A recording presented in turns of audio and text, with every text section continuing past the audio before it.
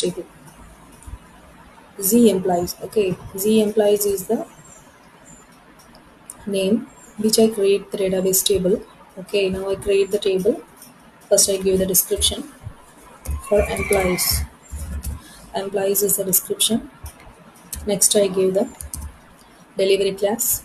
Under data browser table views editing, you can give display maintenance allowed. Save it. Go to attributes field. The attributes contains last changed package and original language. Delivery and maintenance contained a delivery class, data browser and table view editing. These are the technical properties of the database table.